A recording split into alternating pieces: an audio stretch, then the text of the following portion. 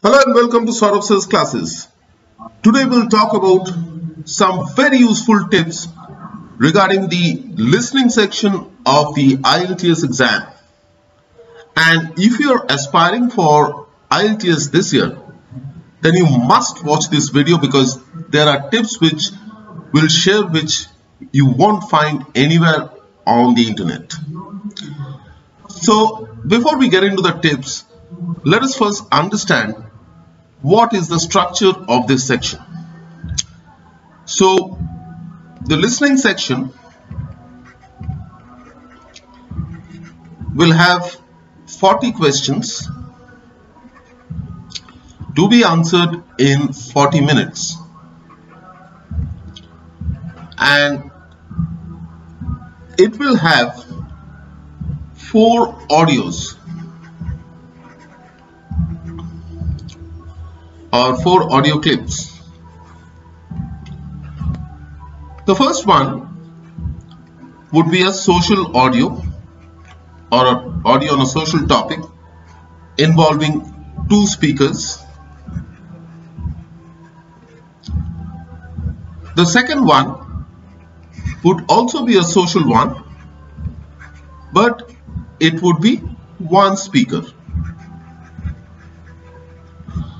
Now the example of the first one could be a dialogue between 2 friends talking about a game of sports. Example of second one could be someone talking about a place, describing a place. So these are social conversations. The third section is an academic one.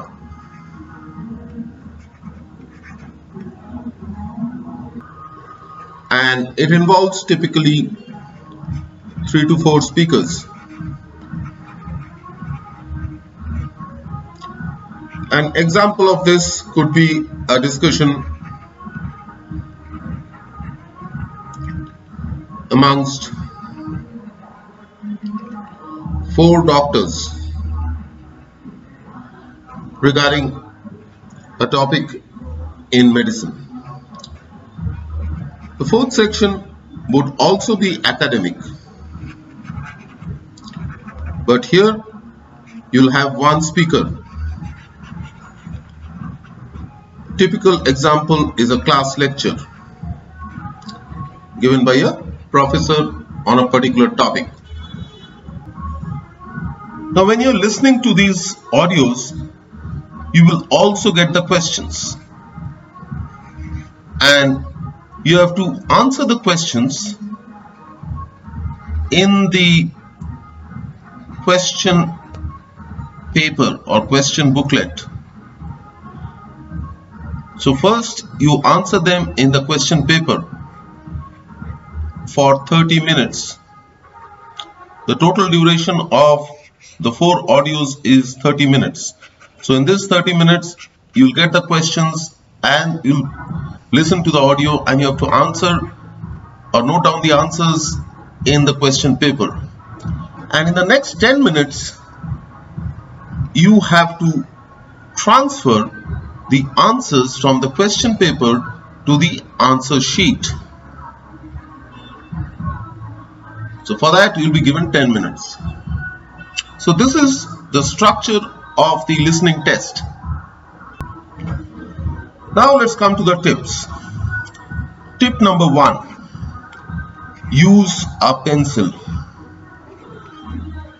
to note down the answers in the question paper.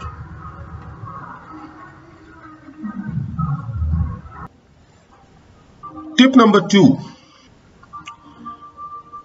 You have to choose whether you will give your answers, your final answers in the answer sheet in capital or lowercase. So if you're giving your answers in capital, then it could be like school everything is in capital, or Mr. Jones, everything is in capital. However, if you are giving your answers in lowercase, then this would be school, but this would be Mr. Jones, where M and J would be in capital. So all proper nouns, names of places, etc. will start with a capital letter. So you have to be very clear whether you want to answer in capital or in lowercase. You cannot change in between. You cannot mix up. Number 3, you have to pay very close attention to the number of words in the answer. And for this, you have to pay attention to the instructions in the question. Sometimes you would be told that no more than 2 words and or 2 numbers. So you might be given options like 5, 5 men, only 5 men, and any of these can be the right answer according to the instructions. But if you are told no more than 2 words, no numbers, then this could be the correct answer. No numbers, no numbers, no numbers. So in that case, only option A comes out to be the correct choice. So you have to pay very close attention to the instruction before you choose the answer. Tip number 4. Pay very close attention to spelling and grammar.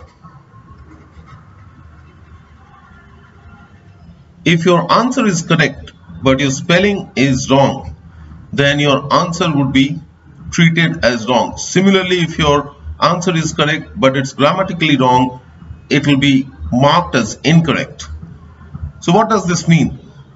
This means that suppose you're given a question and the option is to choose the appropriate word or phrase from a given set of words or phrases, and the options are choose the correct place where the patient can be admitted.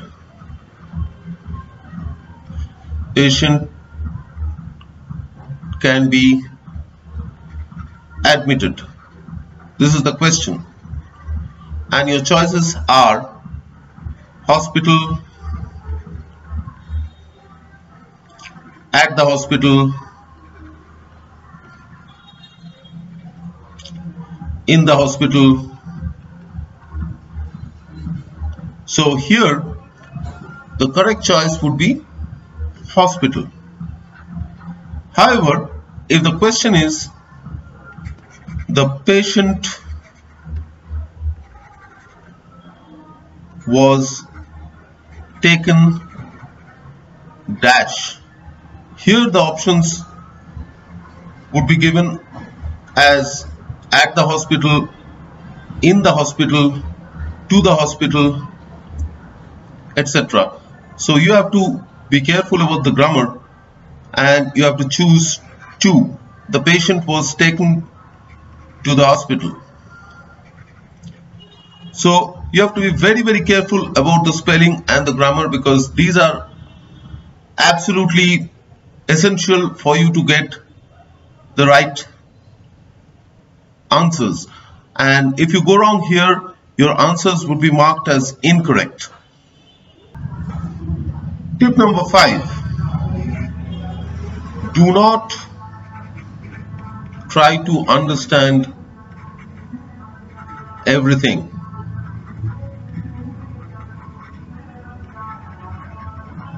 This means that do not try to follow the conversation word by word.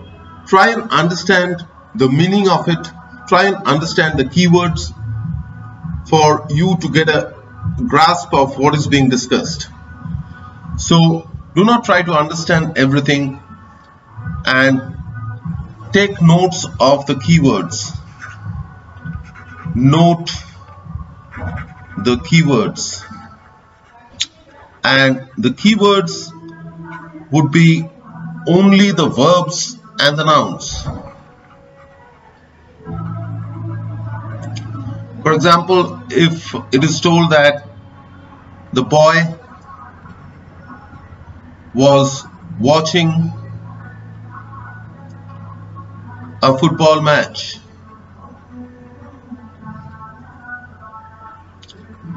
then you will have to take note of the verb watching or was watching and the football match. So this is how you have to keep a tab of the keywords. Tip number 7. When you are transferring the answers from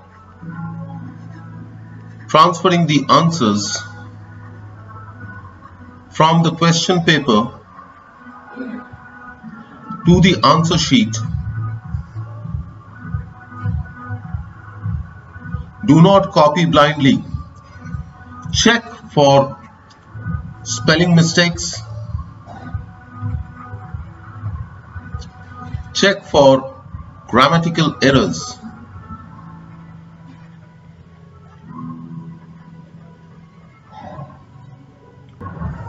And tip number 8, most important one, revise. Revise your answers before submitting. Again, check for spellings and check for grammatical errors. So this is how you have to approach the listening section of the IELTS exam.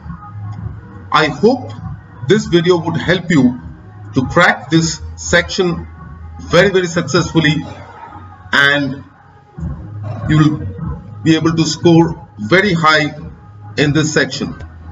So if you have any doubts, please list them in the comment section and we'll get back to you.